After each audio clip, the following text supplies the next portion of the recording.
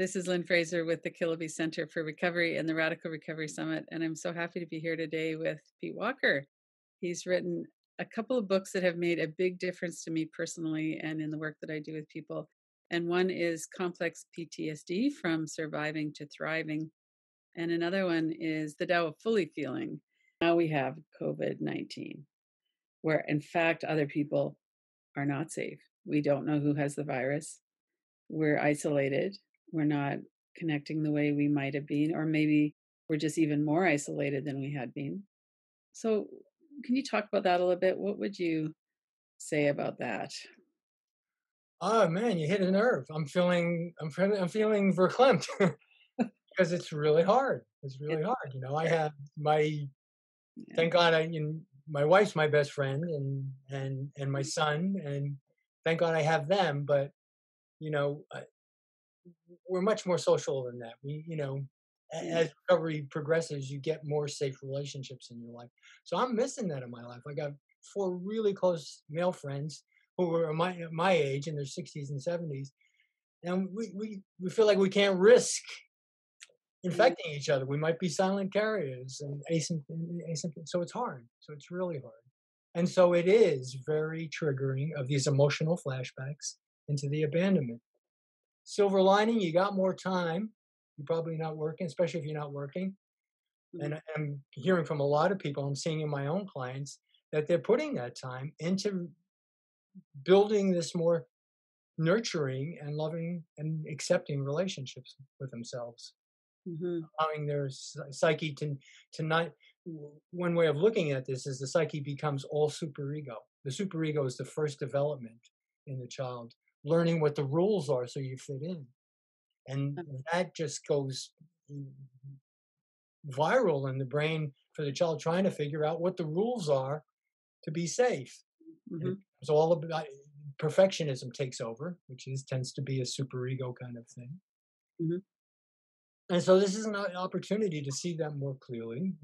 It's painful, but pain for me is, luckily for me, something in me. I just for a long time, for the last 30 years, I went for the pain. It's like I want to have a relationship with myself where there's nothing inside of myself that I'm going to run away from, avoid, suppress, shame. Right. And so going for that right now, and using the book or the flashback management steps to help you realize, okay, I'm not going to pathologize myself because I'm feeling worse right now. It makes sense, of course, it is lonely, and it reminds me of these other lonely times. And oh, Yeah. wow, here comes some of it. I need to grieve for that little kid. I need to grieve for that person I was 10 years ago. I need to grieve from the fact that I live in a body in this world, and that loneliness is an existential variable that we all have to deal with sometimes. Sometimes you're just lonely, even when you've got a lot of friends around you. Mhm. There's nothing, in my experience, that helps you out of that loneliness and dissolves fear like a good cry. Mm. It's Mhm. just miraculous. I've just had so many experience. It took me a long time. Most of us men have that shamed out. If we didn't have it shamed out in the family, it's shamed out by other men who had it shamed out by them. But when I really got into understanding what that was about, and became the best addiction I ever had, was trying to find ways that opened up my tears. And because the very first time it happened to me, it was kind of like, oh my God, I was just so relieved.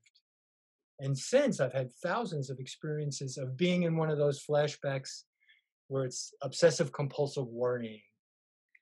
Uh, What if this happens? What about this? And just jumping around in this terrible cognitive kind of pain. And I've had thousands of experiences of being in that place and having a good cry, and it just goes away. It's almost miraculous. It's like, where to go? And I've come to feel like grieving is so important because it's emotional pain, the pain of not being loved, especially by yourself. And when you can cry in self compassion for yourself, it lets out that pain, it lets out that fear, it lets out the shame. And it's like that, the fear and the unreleased shame is like the emotional fuel of the negative thinking. the Mhm. painful thinking. And to the degree that it's accumulated or unresolved, it just fuels that. And I so encourage people to grieve, and to the degree you can do that, and as your access improves, you've got this incredible, and this is one of the steps, flashback management steps. Mhm. You temporarily, at least, exhaust the fuel supply, and suddenly your brain is free to look around and go, "Oh my God, the colors look a lot better right now." And Right. look at that bird. Well, how come I didn't notice that? Mhm. Mhm. Well, something you just said kind of landed on me too, that grief of abandoning ourselves, or the grief of not loving ourselves. And even though it's not something we've deliberately done, it's an effect of the trauma. It's an effect of the trauma. Our Yeah, relationship with ourself is based on the relationship that was modeled to us. right, You know, this complex PTSD is also called developmental trauma disorder, right. and I like that as a secondary name for it. I like both of them equally. And in Mhm. my mind these days, I see the biggest developmental trauma is not being allowed to develop a positive relationship with yourself. Right. It's just the worst thing to there's no safety in there. There's Mhm. nothing but shame, judgment, worrying, and futurizing negative things happening.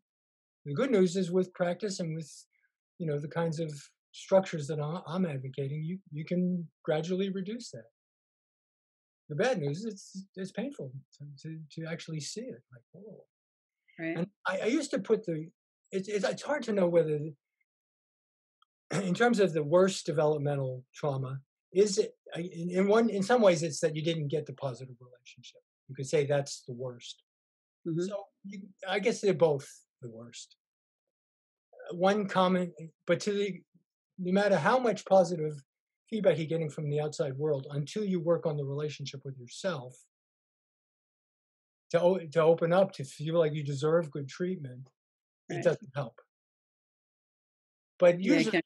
for when recovery is really good, it's a yin yang process. You're working on the relationship with yourself, and you've got a friend or a recovery group or a therapist who's really safe and affirming and helping you see, when you're mean to yourself and encouraging you to be kind to yourself.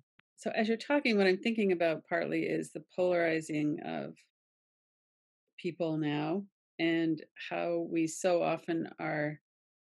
I suspect that part of the reason people can't connect with each other, and we see each other as the enemy, and I mean there's just so much chaos. As we're recording this, we've just had that black man Oh yeah. suffocated to death by a police officer in Minneapolis.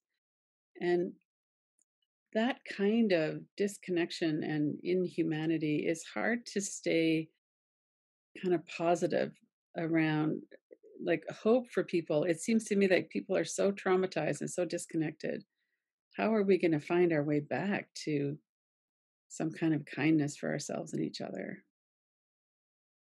Well, one way is to try and protect ourselves to go from going into all or none thinking Hmm. about people's unkindness, because it isn't everybody. That's And true. part of the dangerousness of these times is that the news is so bad, and the news has to be focused on the code we need to know in order to try and get some kind of safety. But paradoxically, if we're too saturated with it, then we're feeding the inner critic. It's almost like subtext for the critic is, see, I told you the world's a shitty place and terrible place to be. And Right. we can miss out on seeing that there are kind people, and there are good enough people. And in fact, I take a lot of heart. I'm really blessed for my book to have done well and get lots of really kind, validating messages from people, and hearing their stories about how they are getting rid of narcissists in their life and making better relationships. And personally, I believe that we are evolving, even though the evidence around us looks pretty dire. I think evolution has always been something, in contemporary evolution. I mean, in traditional evolution, it's the moth that comes out with a slightly different coloring in its wings that makes it safer. And Hmm. that one starts to propagate more. And I think with people, it's the same thing. There's regressive, Trumpian kinds of people, narcissistic people in charge, that are making us look like we're only devolving. But there's always been some human beings that are evolving and that believe in kindness and compassion. And I'm very heartened by just online how many groups there are, recovery groups and support groups, and just hear about more and more. You could just Google any support group for any kind of common problem, and you find a list of people to help. So I think there is a small percentage of the population, maybe not that small, maybe 10%, maybe 20, that are evolving. The lifetime growth that the gerontologists tell us, the lifetime learning that the gerontologists are telling us is necessary to avoid Alzheimer's. A life of learning, a life of expansion, a life of knowing more. And you see a lot more of it on the coasts than in the centers, but I think any big cities has sanctums of this kind of thing, and I take part in that. Hmm. So I want to be moderate in following the news. It's Right. really hard sometimes. It's so easy to read every article and get sucked up in everything, Hmm. and the news sells itself by being hyperbolic and hysterical, and will get you into kind of one symptom from one person out of the hundred of the million. You're all going to get that, you know. So trying to filter it out and cultivate, part of cultivating this positive relationship with ourselves is developing habits, intellectual habits, behavioral habits that make us feel good about being here. So many people tell me about how nature has saved them when they were Hmm. a kid, getting Yeah. out in nature, seeing beauty. Uh, Hmm. And we need to protect ourselves from too much of the news, partly because it really hits on our fear response, and then we go back into fight, flight, freeze, fawn. exactly. Yeah. So one thing I'm noticing is there's a certain amount of um, peer pressure in a way, maybe, or compliance around masks and how people are social distancing or not. Um, do you want to just maybe, if there's something you want to say about that, how do people work with that? You're in an environment, for instance, a friend of mine was at a 90th birthday party for her dad, and everybody else there was, no one was wearing a mask, everyone was hugging him. This was just a couple days ago. And she felt really awkward, not with her mask and socially distancing. How do we kind of stay steady in the face of that kind of pressure? And I think it probably works the other way too. Yeah. The first thing that comes to my mind is, well, not expecting ourselves to stay steady with it. I mean, Mhm. it we are a divided country politically, and there's always, it's part of duality. It's part of the Tao of human existence, conservatives and liberals, and um, there are going to be some situations like the hard one you just described. How awful! I mean, how do you handle that? It's kind of like, you know, if it was me, I'd make them all go home. But Yeah, it's a hard maybe my grandfather doesn't want that. Maybe that's part of the thing. So at first when I saw people without masks, it made me upset. Then I realized this is just how it's going to be. Some people are going to do it, some aren't, and one. Mhm. um, I want to choose my battles. I don't want to get stuck in the negative outer critic noticing of it and have all my upset just kind of go into being pissed off at them. And it's understandable to me why some people would. It's understandable why those people are demonstrating against it. I mean, they're on their last paycheck. They're probably on their last paycheck 5 weeks ago, and they're scared Yeah, shitless. right. I feel for both sides of it, and it's hard. Mhm. And I hope and pray that that this thing is winding down.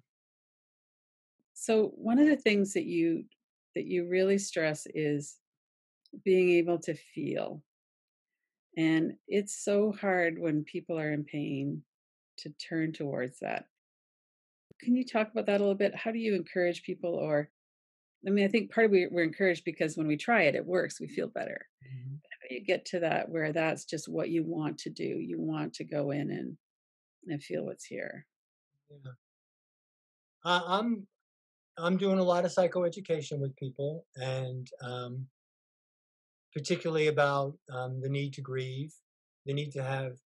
So I say there's two other key um, relational developmental arrests in terms of the developmental trauma disorder. One is the arrested self-protection, which is based in healthy anger. This Hmm. one, and one of the first things that kids are really fine-tuned to see fairness, and I think because fairness is a fundamental part of intimacy. To the degree that we treat each other as equals, to the degree that I'm as interested in you as you are in me, to the degree that we each have a vote on what we're going to do, what we're going to choose, um, and then to the degree that we welcome the whole other person to be there. We're not going to be unfair and expect them to be up all the time because that's impossible. Right. Hmm. Um, to that degree, have we gotten our sense of self compassion back and relational compassion back? And so I'm preaching a lot about self compassion and this idea of the addictions, the being stuck in the four F's, being stuck in negative noticing, creates more pain. It's just less. It's a more lingering, ongoing pain that you've kind of gotten used to, but it's causing all these deficits in your life. And that there's a way to move through a lot of that, and that's through grieving. Grieving lets the pain come out in the way through these mechanisms that are part of our true nature. And when we can give that to each other, when we have a cry together, or I make you feel safe enough, you could have a good cry. Because I've seen the same thing with my clients. They come in, they're just full of worry, and we finally got to the place where, hey, your critic's really bumming you out for this, and it seems to me like, well, yeah, it is hard, and maybe you can kind of drop down and try and feel what's going on in your body, and bring your awareness into your belly, and when we get into that level, we could cry, and oh my God, we just should shift into, oh, it's kind of a nice day out. I saw this really nice movie last night, and Right. mm, Mhm. We can't really access that when we're blocking everything off. We block off all the good stuff too. Yeah. yes, that's right. Yeah. So I love how you work on all these different levels. So it is important to understand in our cognitive mind. Mm, And then we also need to work in the body. yes, yes. Yeah. You can only go so far with the cognitive. And Right. that's why I'm trying to empower the cognitive work with the emotional tools of using the healthy anger, Mhm. and that gets you down to your anger, anger to protect yourself, and using the healthy tears to feel, to cry for yourself, to cry for the terrible losses you have. It's a death. Kubler Ross, his idea that you get over the death of someone you love by having crying and angering. Well, there's Right. all kinds of death. And the death of having a positive relationship with yourself is just one of the worst. You can end the cycle of changing addictions by going for the pain. That a pain is a clarion beacon of hope, even though it's hard to open to. But you can, by opening to your pain with compassion, you can really learn to not be afraid of it anymore and to metabolize and work it through so much more efficiently. The Killaby Center for Recovery is reaching out to some of the people we've interviewed for the Radical Recovery Summit. We're asking, how can you support people that are struggling during the COVID-19 pandemic? There is a range of programs and support that people are offering, as well as ways to frame this. What is it that's happening inside of you during this time? Come to radicalrecoverysummit.com to click right through to the interviews.